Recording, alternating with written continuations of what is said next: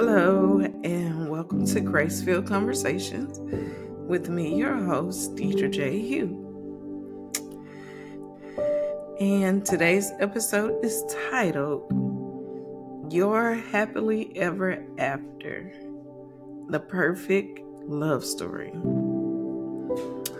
So I got this title from basically this dream I had last night that woke me up. And so this morning I woke up singing, Great is Thy Faithfulness. So I'm just going to recite the words before I give the message. And it's really short. So it says, Great is Thy faithfulness. Great is Thy faithfulness. Morning by morning, new mercies I see. All I have needed, Thy hand has provided. Oh, great is Thy faithfulness. New mercies I see. And so after I was singing it over and over in my head, I just started saying, Lord, I trust you with my life. I trust you with everything in me, every part of me. And then I heard, how can we be so quick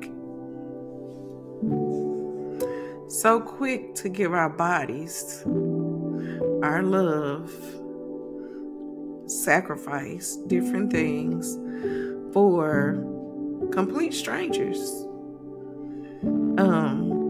But yet we can't give ourselves to the one who created us and knows us in and out. Everyone wants to feel good and feel loved, but yet they won't give themselves to the one who loves us unconditionally. And He's the one that will fill us completely if we just seek Him first and love Him back. Jesus is not a temporary fix. He won't turn on you. He won't tell your secrets. He won't even hold anything against you. He won't hold your past against you. He won't hold your little dark secrets and your skeletons and all of that against you. But yet, we keep running to humans that sometimes let us down repeatedly. But they're human. They aren't perfect. But Jesus is.